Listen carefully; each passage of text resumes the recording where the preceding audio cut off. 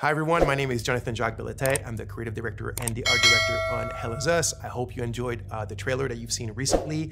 Today we're back in the spotlight. We're going to show you a bit of gameplay, a bit more than what you've seen in the trailer, and I hope that you will enjoy this part greatly.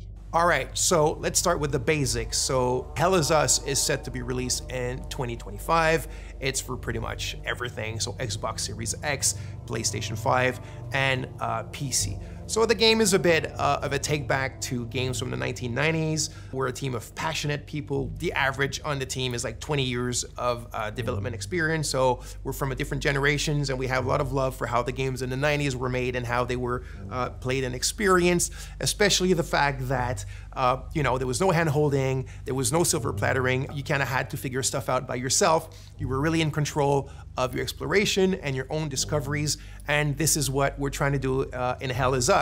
Obviously with modern flair and kind of like modern knowledge of game design and whatnot, but very much put you back in the driver's seat of your experience and of your exploration, and then the result and the joy of your discoveries. So Hell Is Us takes place in a country called Hadia. Hadia is in the grips of a vicious civil war. You play the role of Remy. Remy is actually from Hadia. He was born there, but his mom smuggled him out at the age of 5, like it sometimes happens in those countries. And what I mean by that is Hadia is a hermit state, is a turtle state. It's completely closed off on itself. Nobody goes out, nobody comes in. And that's why Remy's mom decided to smuggle him out so he can have a better life. He grew up in the foster home system or the foster system in Canada. He's always wanted to come back to Hadia. He wants to find his parents again. He wants to kind of like confront them. He's got a lot of questions for them. He understands why they abandoned him, but yet, abandonment is pretty much the biggest trauma that a child can have.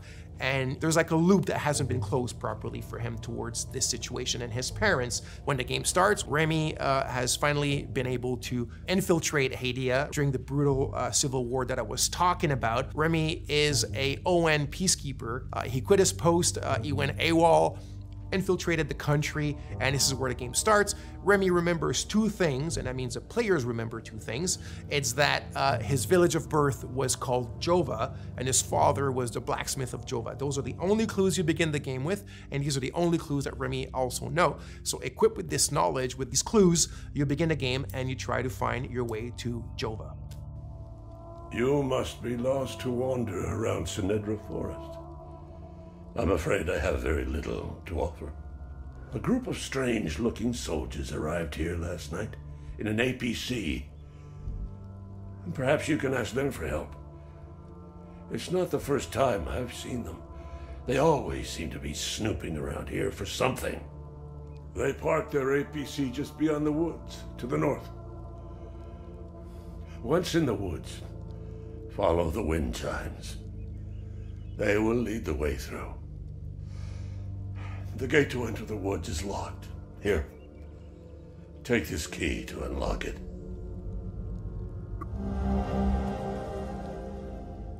Okay, so let's talk about this design philosophy that I've mentioned earlier, which is, I said the word silver plattering, is something that I had been thinking about for quite a few years, and the team as well, which is, if you look at modern day or contemporary adventure games and RPGs, pretty much everything is given to you on a silver platter. What I mean by that is when you explore, everything appears in front of you. You have your compass on top of you that's like a sixth sense, like a magical sense that detects, all the caves and all the cool stuff around you and the towers and this and whatnot.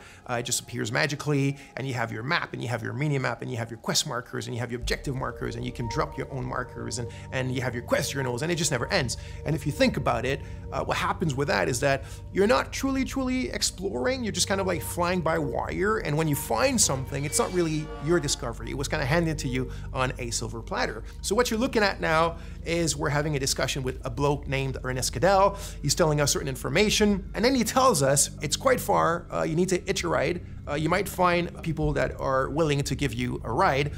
It's up to the north of my house, so you're gonna have to use your compass, but your real compass, right, with the coordinates on it, north, south, east, west, blah, blah, blah, and follow that. And he tells you that in the Lost Woods, in order to find your way out, just follow the wind chimes. He says, I've attached them there for my kids when they were young because they kept on getting lost in those bloody woods. And then he tells you, follow the sound of the wind chimes and you'll find your way on the other side of the woods.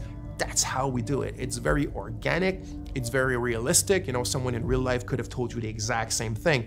So the environments, the visuals of the game are not just there to illustrate, they're there to communicate. So you need to play the game, you need to open your eyes, you need to open your ears to what NPCs tell you, and you'll find your way and you'll discover things, and you will truly own your discoveries and the great joy that comes with that.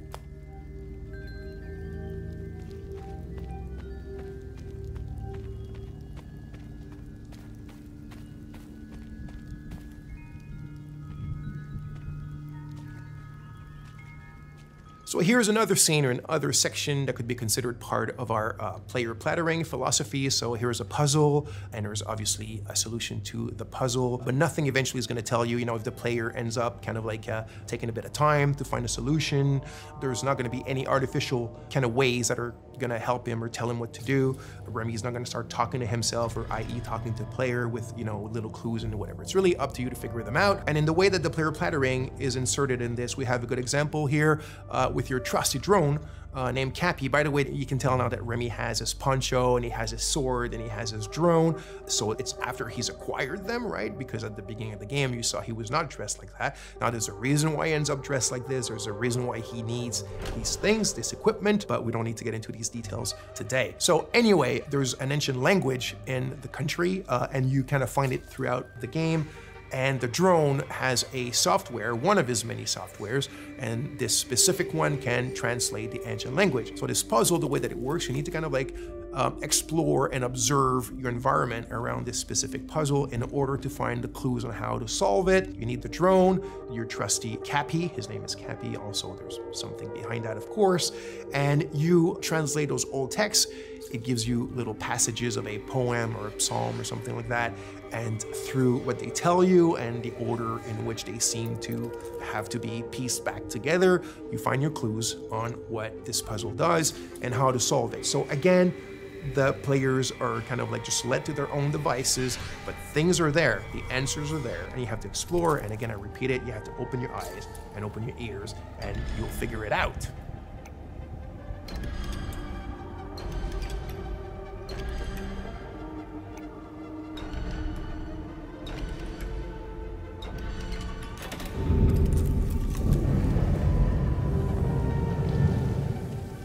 So by now, you've seen a lot of what I guess is like exploration and looking around and talking to people and doing puzzles and all that kind of sweet stuff.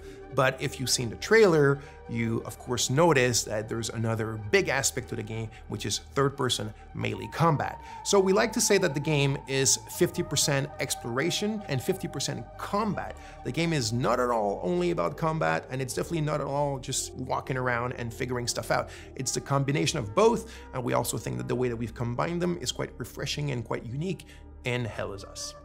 So, like I said, combat is an integral part of the game. I do want to emphasize now that we're not a Souls-like game. The game is a lot more mid-core. It's have fun, get in it, and hack and slash. It doesn't mean it's easy. It's not overly hard. There's a learning curve, there's subtleties, there's little things that we've invented just for the flair and the flavor of Hell Is Us. It's very crunchy. I think the friction is pretty good, and I hope you'll enjoy it.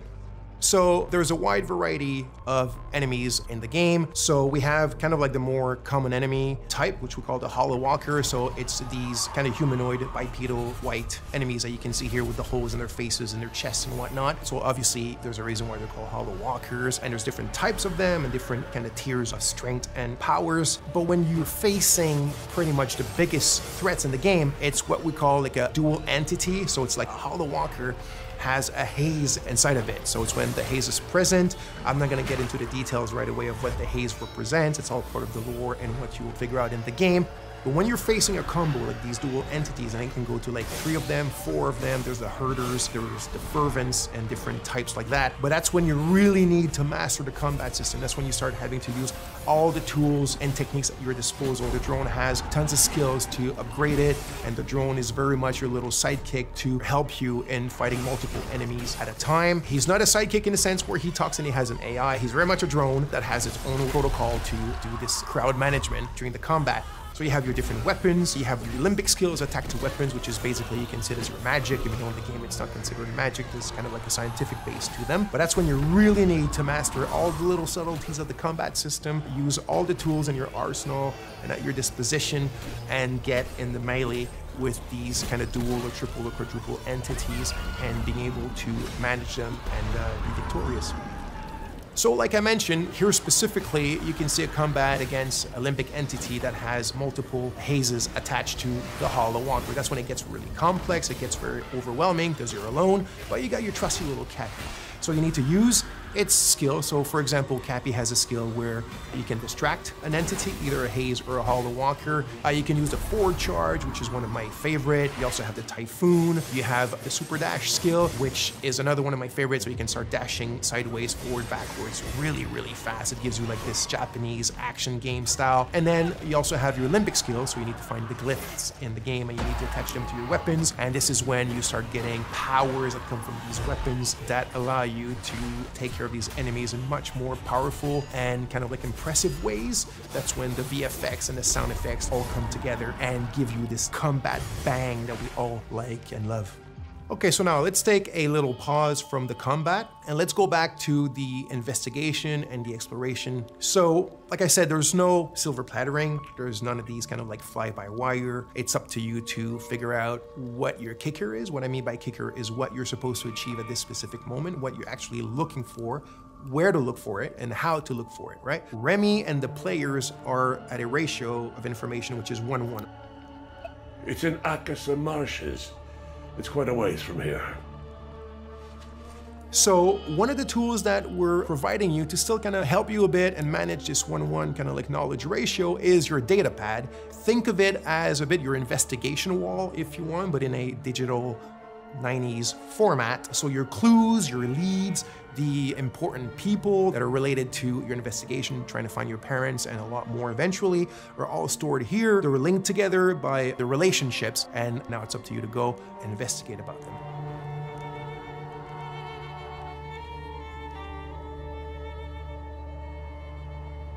So as you can see here, some of the areas can be quite wide opened. This one here called the Casa Marshes is one of the bigger ones.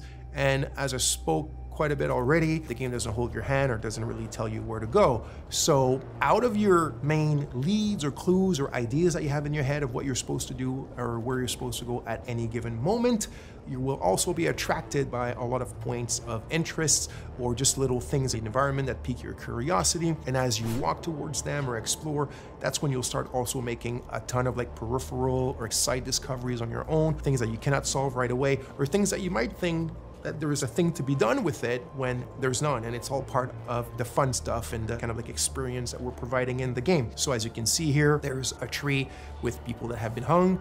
Like I said, this takes place during a very vicious civil war between two different ethnicities in the countries that are still basically the exact same people. And you found this tree. It's actually not part of the Golden Path or not part of something tremendously important in the game, but there's still something around it. There's still something to be found, and it's probably linked to more stuff that you can do in relation to it. But that you had to do your own exploration to find it, and even more of your own exploration and investigation to figure out what it's linked to and what you can do from it if you want.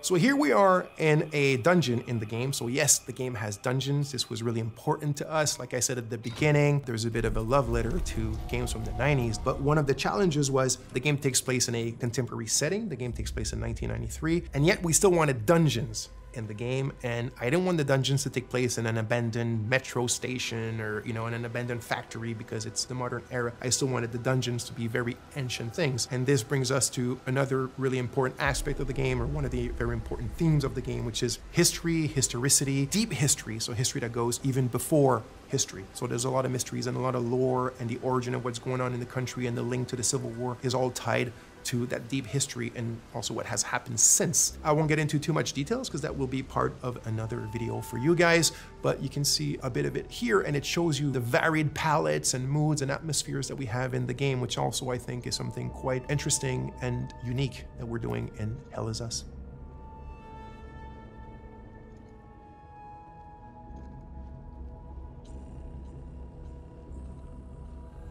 Thanks a lot. Thanks for being with us. I hope you enjoyed it. I'm extremely grateful to have you guys following us, the team as well. So just to repeat, the game Hell Is Us will be released in 2025 as Xbox Series, PlayStation 5, and PC. And there's a lot more coming soon about the game. This is just the beginning. We'll explain other aspects of it and get into sometimes a bit of the minutia. So stay tuned and speak to you soon. Thank you.